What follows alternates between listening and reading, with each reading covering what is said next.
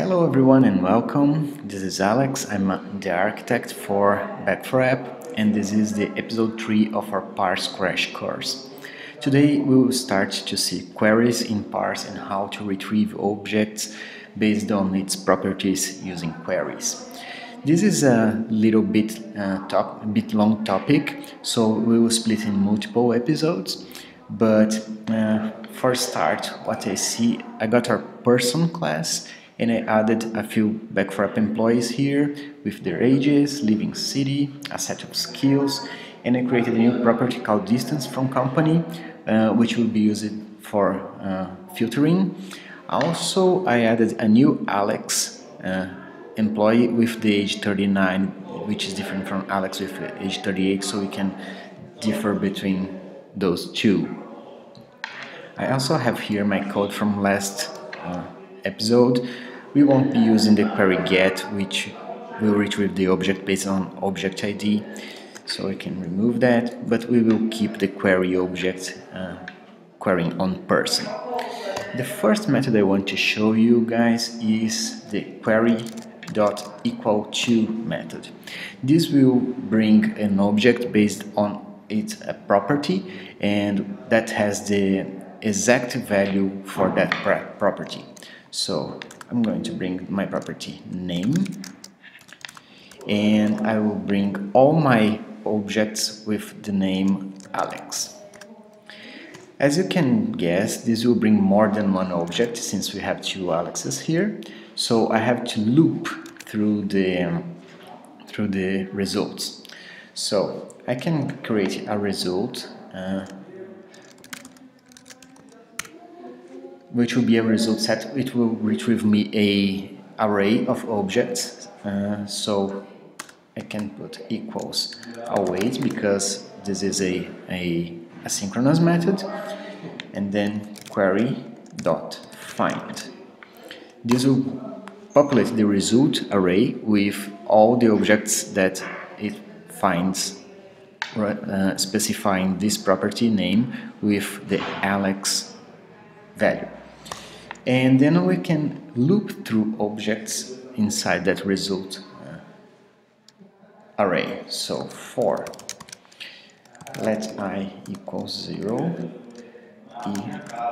I smaller than result dot length I plus, and I'm going to let this object equals results I, and then I'm going to console.log this object dot get, which is how I read properties from my object, and name, and I'm also printing the age. I'm going to save it and let's put a blank console log line so we can differ from objects.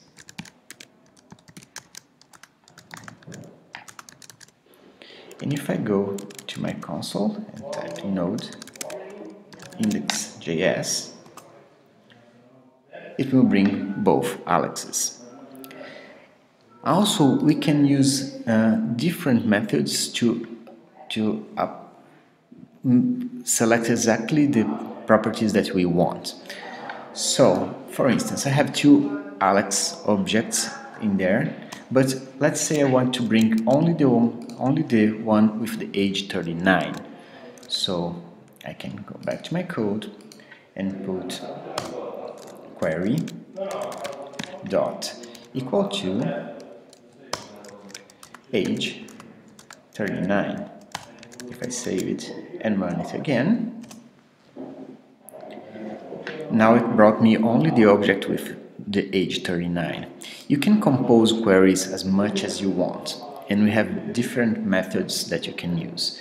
We have equal to, not equal to, greater than or equal to, less than or equal to. So, for instance, let's say I want to get all the employees from back4app, all the persons, that the age is not equal to 39. So query dot not equal to age 39. I go back to my console. I have all these employees with the age is not 39, sorry. So, and also we can compose that. So for instance, I can get all the employees which the age is not 39 and get query dot greater than or equal to, and let's use that property distance from company. So I'm getting everybody who's not 39, and let's say with the distance bigger than 1000. So greater than or equal to distance from company 1000. And we have all these employees here. As I said, you can compose this as much as you want. For instance, we can have that, and let's see which employees we have. We have Douglas here, so we can specify query dot not equal to and name Douglas, and if I run that, it removed Douglas from my result set. It was here and it's not anymore. And as I said before, we have all these methods here. So query dot equal to query dot not equal to query dot greater than query dot greater than or equal to query dot less than and query dot less than or equal to. You can use as many as you want, and in the combination that you want. You just have to remember it will bring you an array result set which you'll have to loop through in order to retrieve every result set. So this was the very first part of queries.